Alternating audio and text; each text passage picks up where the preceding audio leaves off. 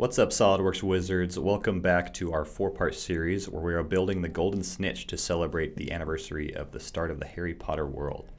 We've completed adding the outer detail to the Snitch's body, and we're now ready to begin building the wings. We're going to build the main wing spar using a sweep, and the shape of the spar must follow a compound 3D curve. So we'll use a unique projected curve option to build the sweep path. Let's begin by creating a reference plane. Unhide the sketch from our last revolve operation and select the point in the middle of the revolve center line. Navigate to Reference Geometry, Plane, to add a plane that travels through this point, and select the front plane as the second reference to make this new plane parallel to the front plane. Now sketching on this plane, let's use the Arc Sketch tool to draw in the front view sweep path shape for the wing spar, starting from the center point of the revolved sketch. And I'll just add a few dimensions and relations to fully constrain the sketch.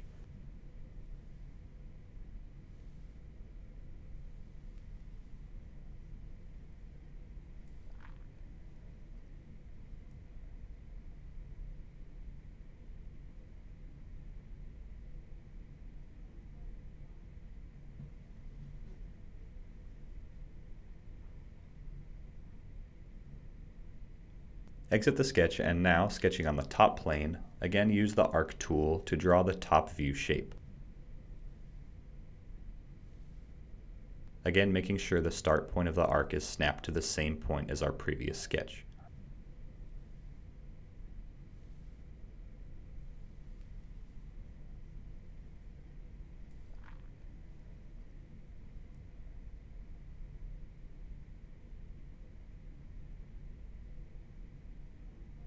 Once happy with the shape, exit the sketch and enter the Projected Curve tool under the Curves command. This time we want to use the Sketch on Sketch projection type, and select the two arcs we just sketched. As you'll see, we now have a complex 3D curve based on these two sketches. Now we can do a simple circular profile sweep along this path at 1.5 millimeters. And make sure to uncheck the Merge Result option for now to keep this sweep as a separate body.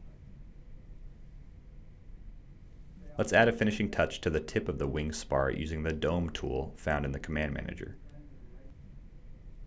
In the Property Manager, select the face you want to dome, and we'll select the Elliptical Dome option to make the spar tip elliptical and tangent to the outer face of the wing spar.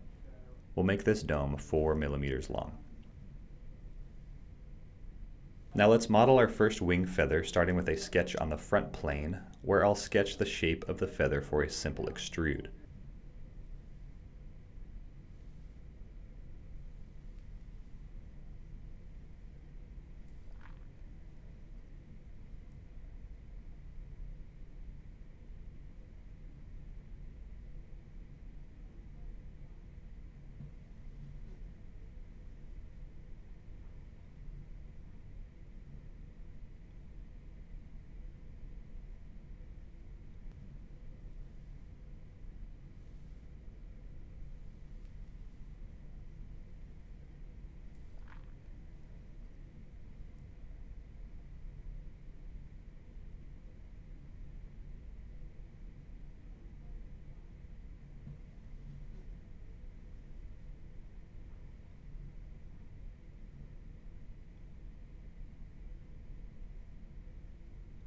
Once happy with the shape, exit the sketch and navigate to the Extruded Boss tool, where we will extrude this shape 1 millimeters on the midplane.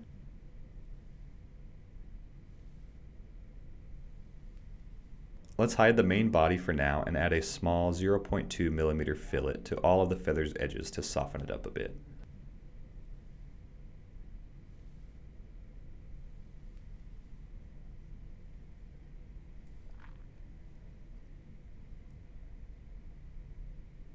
Now from this view, I just noticed I accidentally sketched this on the wrong plane when I intended to sketch on the reference plane we created at the beginning of this part of the series. This is an easy fix. In the history tree, let's find the boss feature we just created and click the small triangle next to the feature to view the associated sketch. Right-click on the sketch and select the Edit Sketch Plane button to replace the front plane with the reference plane we created earlier. And now we have this extrusion right where we want it. We want the feathers to be slightly curved, so let's run through using the Flex tool to accomplish this. Before entering the flex tool, I'll need to create a reference coordinate system at the root of this feather. So let's unhide and edit the sketch for the feather extrusion and add a midpoint to the top line.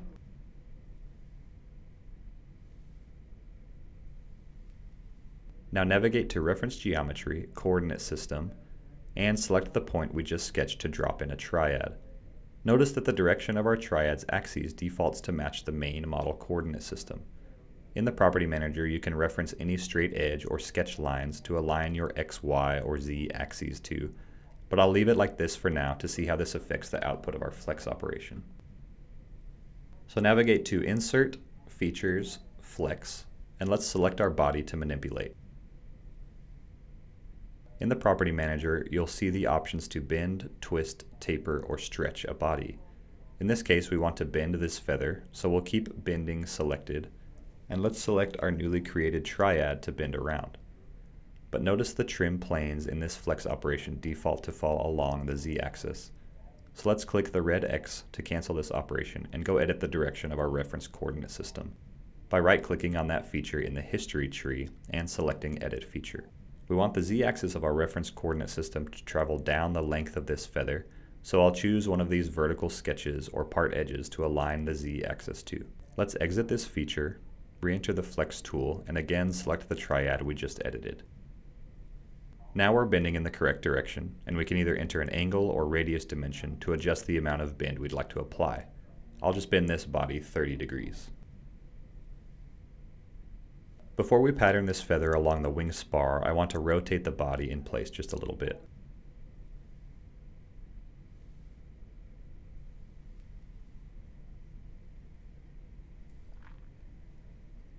Let's unhide the feathers sketch, and in the Command Manager select the Move Copy Bodies tool.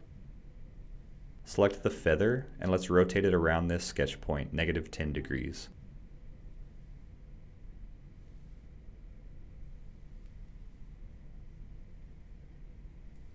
I'll make sure the copy option is not checked and hit the green check mark to complete the rotate operation. We're ready to pattern this along the projected curve we used to sweep our wing spar. Here we can use the curve-driven pattern tool. But in order to pattern along a 3D curve like this, we need to be able to select a surface on which the curve lies. So let's create that surface first. To do that, we can just reuse one of our existing sketches that we used for the spar 3D curve. I'll select this sketch we created on the front view, navigate to the Surfaces tab in the Command Manager, and select Extruded Surface. Here I'll create an extruded surface in 2 directions, just making sure the surface passes all the way through the spar.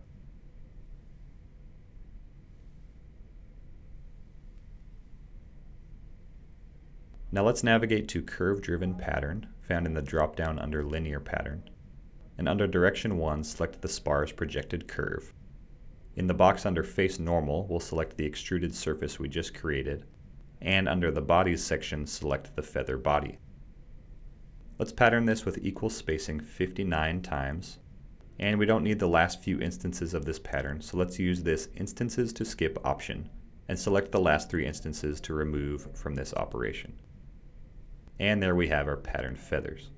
The snitch is just about ready to fly, so stay tuned for the final part of our series where we will finalize the shape of the wing and wrap up the design of the golden snitch.